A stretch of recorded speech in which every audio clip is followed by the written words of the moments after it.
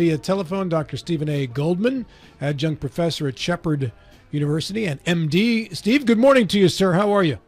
Good morning. I'm fine. Always glad to be on.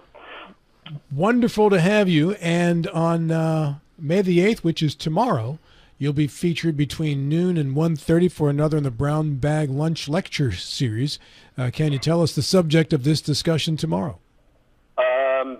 One of my favorite talks, actually, and now one of my most in demand. It's called Fit for Duty, the Veteran Reserve Corps and the Civil War and Reconstruction. And it's one of the least known, yet one of the most fascinating aspects of not only the Civil War, but the Freedmen's Bureau. And it's been called the most unusual fighting force ever in the United States. And what happened was that the Union was starting to get a drain in manpower. So in 1863, in April 1863, the United States put together what was called, and by the way, perhaps the worst name I know in military history, the Invalid Corps. Yeah, I saw that. Yes. How would you like to be a member of an Invalid Corps? I would not. Yes. And they made two mistakes. And the mistake was certainly not starting the Invalid Corps. The mistake was the name. And then they also put them into their own uniform, which, as I'll describe at the lecture, was absolutely beautiful, but looked preposterous. Within a year, they changed the name to the Veteran Reserve Corps, and they also, because the men refused to wear the uniform, they reverted back to their original uniforms, the ones they worn in the Army.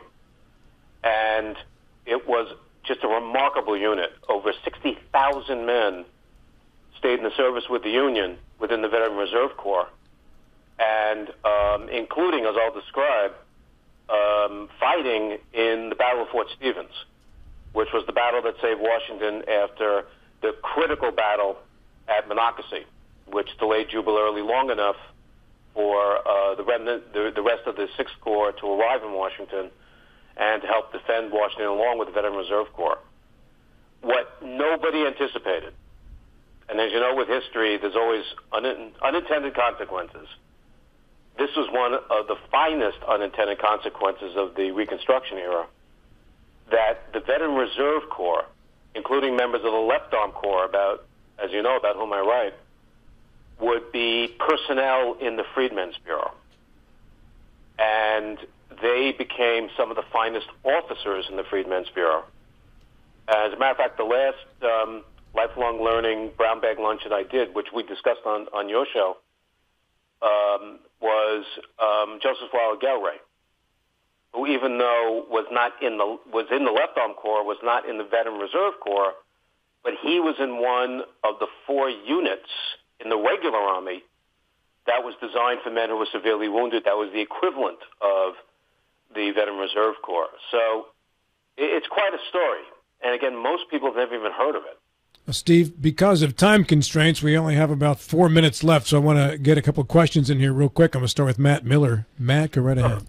Tell us more about these 60,000 men and their becoming a part of this Veteran Reserve Corps. Was that a voluntary thing that they said they wanted to be a part of? Yes and no. There was a stipulation that they were not to be discharged from hospitals if they were capable of being within the Veteran Reserve Corps. So they were transferred to the Veteran Reserve Corps. In addition, there were men who volunteered for the Veteran Reserve Corps. So you can go into it one of two ways. It was unanticipated how many men would volunteer for it. And again, tomorrow, which again you and others are certainly welcome to attend tomorrow, and it will be Zoom. So you can go to the lifelong learning part of the website for Shepherd University and find out how you can register for the Zoom meeting, or come to the meeting. There were two ways of getting into it, as I said, but nobody anticipated the tens of thousands of men who would stay in the service, including the fact that they did not want to be discharged. They felt that strongly about their military service. So it's a remarkable story. It really is. John? Good morning, Steve. When the Invalid Corps was first formed, was it intended to be sort of a stopgap administrative position, or was it originally seen to be a combatant group? That's a great question. You had to be healthy enough. I mean, as I mentioned, there were two battalions. One where you could march. I mean, it was really intended for men who were amputees. It was not intended to be frontline troops, even though these men had all been frontline troops. It was to be garrison duty, guarding prisoners, be available in exigent circumstances, which is exactly what happened at Fort Stevens. They were not replacing men in the field. They were bolstering the men in the field by being available to replace able-bodied men who could now be deployed to the field. So that's a great question, and I will explain how there were times where they actually did fight, and Fort Stevens was one of the great examples of that.